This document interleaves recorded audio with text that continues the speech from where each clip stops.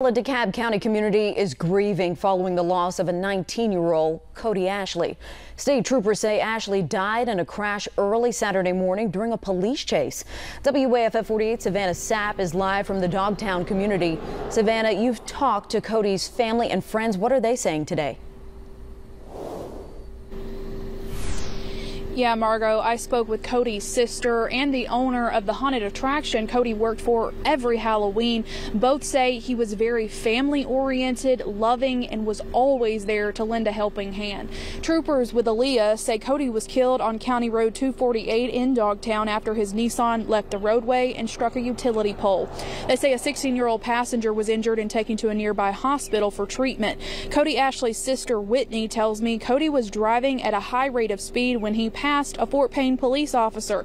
That officer attempted to turn around and stop Cody, but by the time he caught up with him, it was too late. Cody was a graduate of Sand Rock High School in Leesburg and worked at a haunted attraction known as Nyctophobia during Halloween. Owner Christy Kreider says Cody was close with her own son and other employees of the attraction.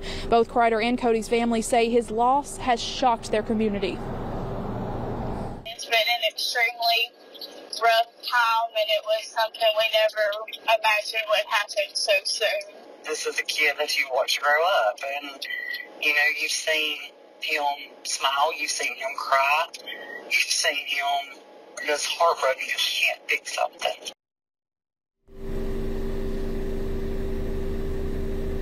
Well, Kreider tells me that the attraction is currently planning something to honor Cody during their 2024 Halloween season. The family has arranged for Cody's services to be held at Wilson Funeral Chapel in Rainsville Tuesday afternoon. Reporting live in DeKalb County, Savannah Sapp, 48 News, on your side.